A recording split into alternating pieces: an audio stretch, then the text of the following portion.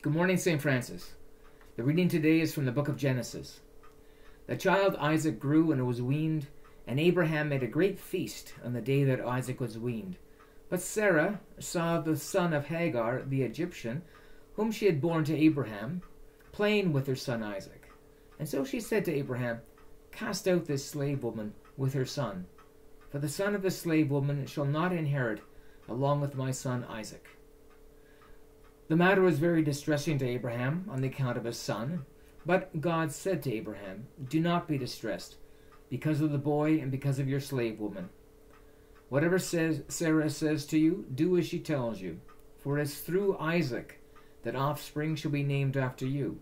And as for the son of the slave woman, I will make a nation of him also, because he is your offspring."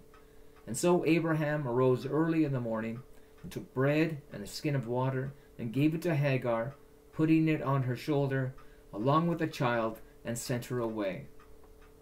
And she departed and wandered about in the wilderness of Beersheba. And when the water of the skin was gone, she cast the child under one of the bushes. And then she went and sat down opposite him a good way off, about the distance of a bowshot. For she said, "Do not let me look upon the death of the child." And as she sat opposite him, she lifted up her voice and wept. And God heard the voice of the boy. And the angel of God called to Hagar from heaven and said to her, "What troubles you, Hagar? Do not be afraid, for God has heard the voice of the boy where he is. Come, lift up the boy and hold him fast with your hand, for I will make a great nation of him." And then God opened her eyes, and she saw a well of water. And she went and filled the skin with water, and gave the boy a drink. God was with the boy, and he grew up. He lived in the wilderness and became an expert with the bow.